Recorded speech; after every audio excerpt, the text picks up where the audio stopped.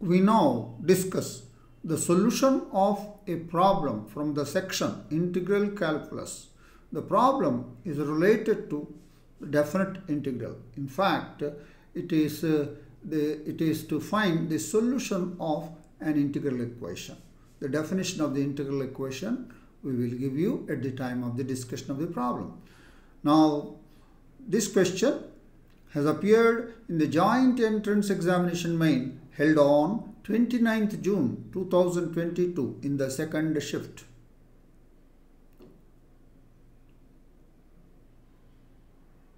The given question is, let f be a real valued continuous function on the closed interval 0 to 1 and f of x is equal to x plus integral 0 to 1 x minus t into ft dt. Then which of the following points x comma y lies on the curve y is equal to f of x? We are given four options. Option A 2, 4. Option B the ordered pair 1, 2. Option C 4, 17. Option D 6, 8. We are given an equation like this. F of x is equal to x plus definite integral 0 to 1 x minus t f t dt. And f is given to be a real valued continuous function defined on the closed interval 0 to 1. Now, we have to discuss which of the following 4 points lie on the curve y is equal to f of x, where f of x is given by this equation. We now discuss the solution of the problem in detail. We are given f is a real valued continuous function defined on the closed interval 0, 1 and f of x given to be equal to f of x is equal to x plus integral 0 to 1 x minus t multiplied by f of t dt. It is an integral equation. What is an integral equation? An equation in which the unknown function f of x appears under the integral sign. Under the integral sign is called an integral equation. So in this, f of x is the unknown function and this is appearing under the integral sign also.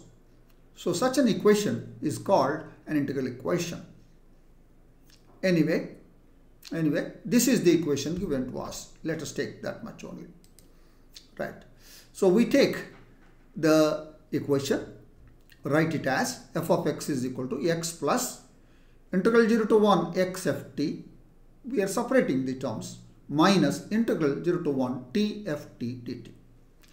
And the integration is with respect to t. Therefore, the x will come out as.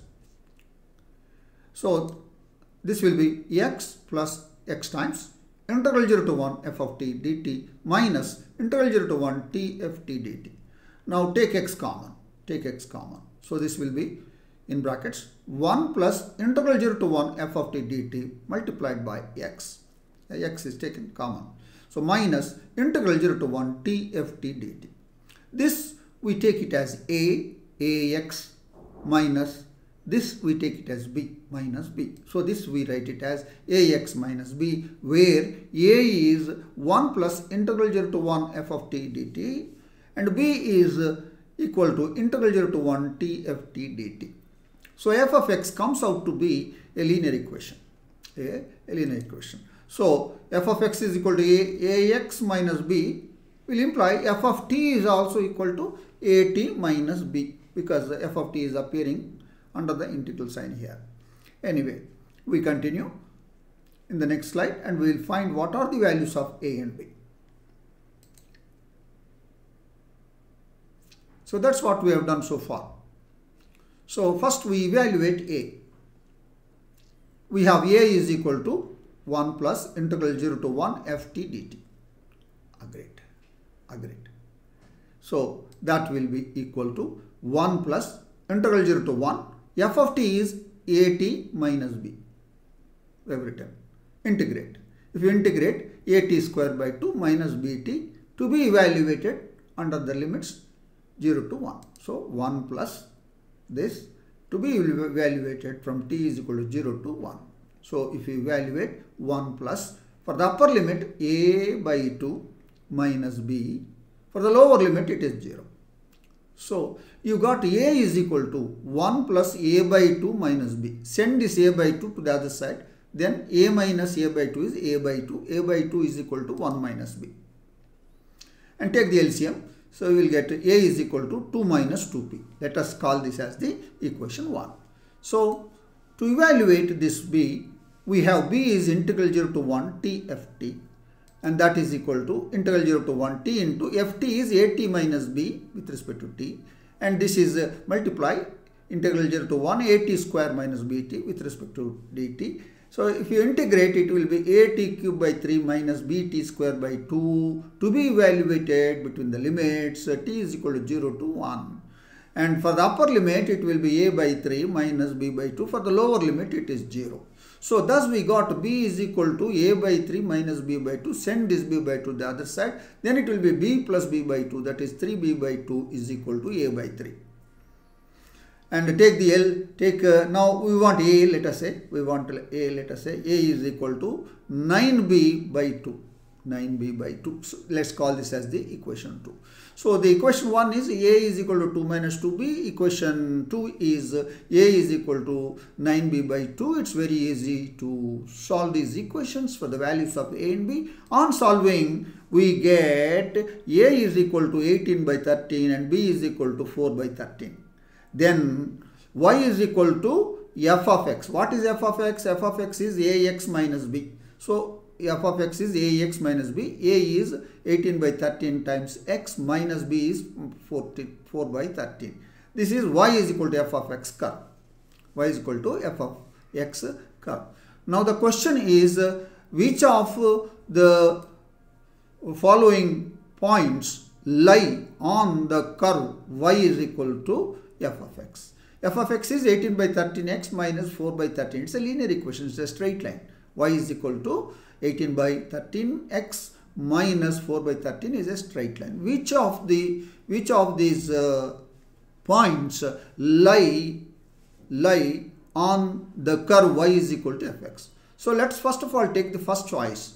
If x is equal to 2, then substitute y is equal to f of 2 will be a times, a means 18 by 13 times 2 minus 4 by 13. When you evaluate, it is 32 by 13, which is not equal to 4. Therefore, 2 comma 4 does not lie on the curve y is equal to fx. Thus, you have overruled the option A. And similarly, 1 comma 2, 4 comma 17 do not lie on the curve y is equal to f of x. Therefore, B and C are also, options are also not true. So let's see now y is equal to f of 6. That is, you are substituting x is equal to 6. It will be 18 by 13 times 6 minus 4 by 13. And 18 6 jar 104 by 13. After simplification, you get 104 by 13. That is precisely 8. That means 6 comma 8 lies on the curve y is equal to f of x. Therefore, option D is your answer. The answer to this question is option D. That is the detailed discussion of the solution of the problem from the section integral calculus, and which is based on solving a given integral equation. And it is definitely a good question, and worth reading it and enjoy how to solve an integral equation. So I am sure that you have understood the solution of this problem, and I wish you all the best. Thank you.